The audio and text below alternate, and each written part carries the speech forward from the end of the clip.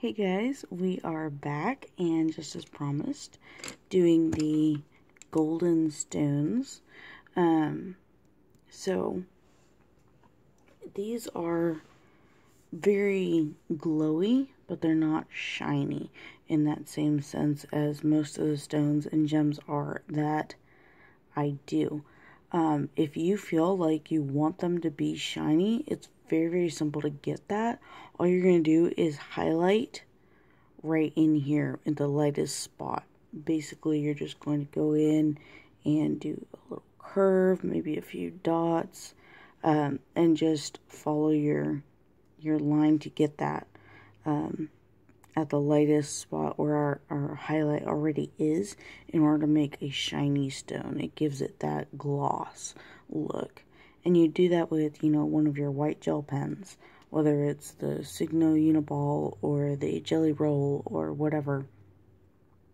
That's how you would get that look, and it's very simple. It's not the look that I want. I kind of like to keep with the glowy stone look, so we're going to do that with our gold ones. For gold stones, I've picked out Naples Yellow, Brown Ochre, Burnt Sienna, and Walnut Brown. As you guys know, I love to use polychromos. They are my favorite pencil, so that's what I use most often. So I'm going to start with my lightest color and then blend out from there, and then I'll use it to help go back in over all the other pencil colors to help kind of blend them in. So, in keeping with our kind of theme of here, we've got this lighter spot right here, and then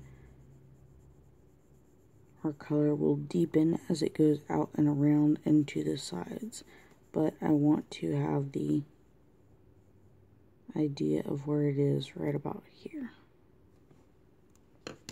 So to help show that, I want to bring in the next color, which is Burnt Ochre, and just very gentle layering to go around here.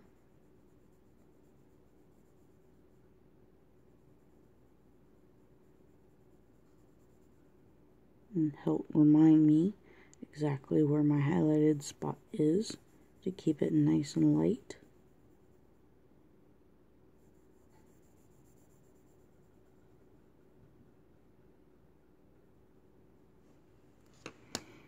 And I'm going to, and this is just, building values.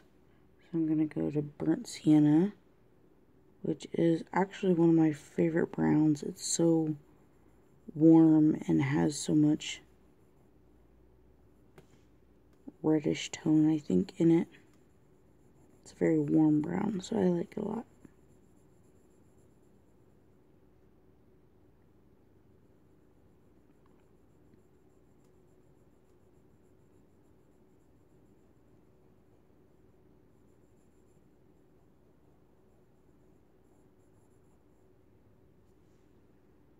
Just like that.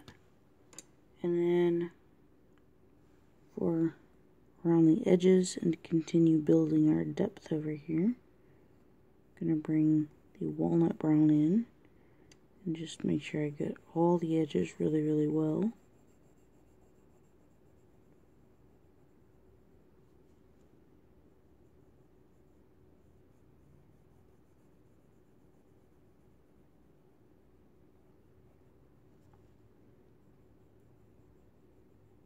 We can start going back up in our colors and blending it, making sure it's nice and smooth, as well as getting much deeper saturation of the colors.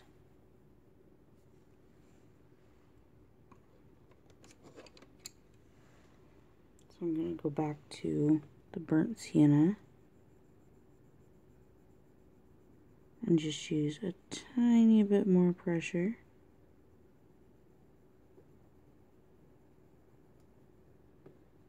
Get some really nice little circles going there.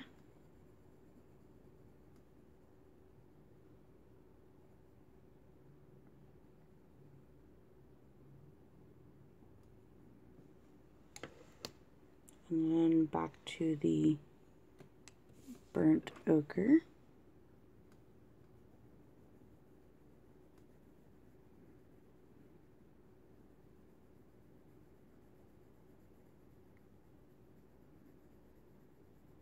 And this already gives it quite a bit of that gold tone that we want it to have. But then just to really build it all together and keep its color pumped up, we go in with our Naples yellow and just go all over it.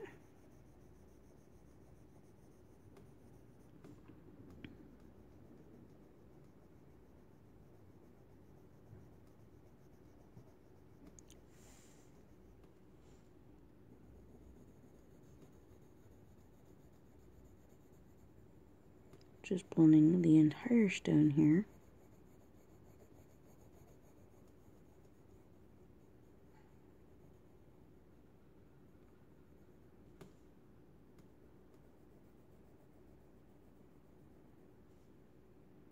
Just like that. If you feel the need to go back in and do some more color layers with it, feel free to.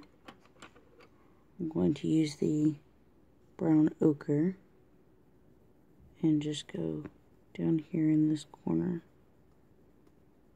a little bit. Just hoping to smooth out some of these shadows.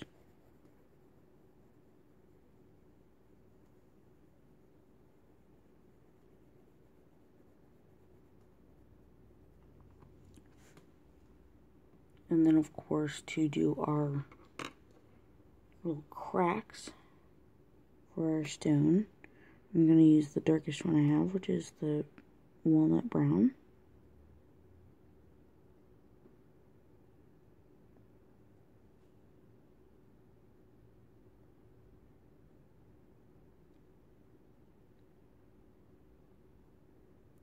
And it's always best to do this if you have really nice sharp tip on it. I did not go back and resharpen this, so I probably should have.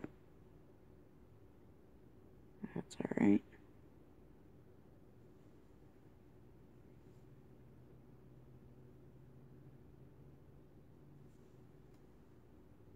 Just like that.